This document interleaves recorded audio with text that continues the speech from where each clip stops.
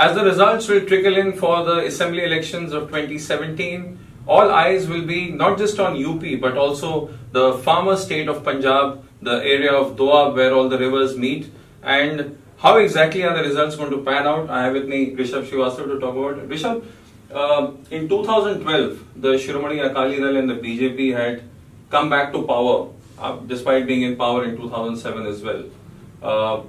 How do you see the difference between the pattern of the election in 2012 and 2017? Right. So interestingly enough, the biggest change, of course, is the entry of AAP, which really changes this from a two-cornered contest to a three-cornered contest.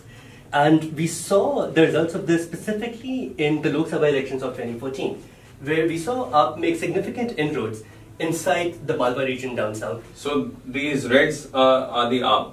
Right, right. So over here you see that Akali Dal is in green, Congress is in light blue, BJP is in saffron, while the dark red is AAP. And interestingly enough, what we also see is that while AAP didn't win any seats in the Doaba region, they did win a non-trivial amount of vote share.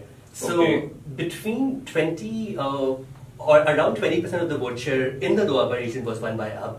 So interestingly enough, this will also be a very, very important factor to look out for. So we need to see, one, can AAP retain the seats that it has gained in the Malwa region, and two, can it make even more inroads in the Doaba region? But that is significant. Even though they did not win seats, they won handsome vote share.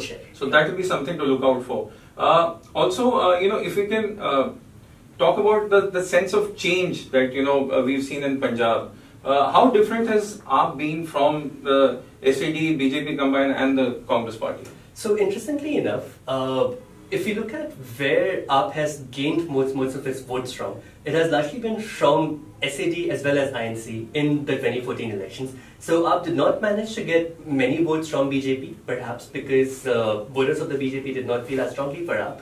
But it gained an equal amount of votes from both Akali Dal and the Indian National Congress. So that will be an interesting take in these assembly elections as well. Thank you so much, Rishabh. So the emergence of AAP, and we'll wait and see as to what their performance has been like, and will they be able to break the citadel of the two traditional parties, the Shiromani Akali Dal and the Congress.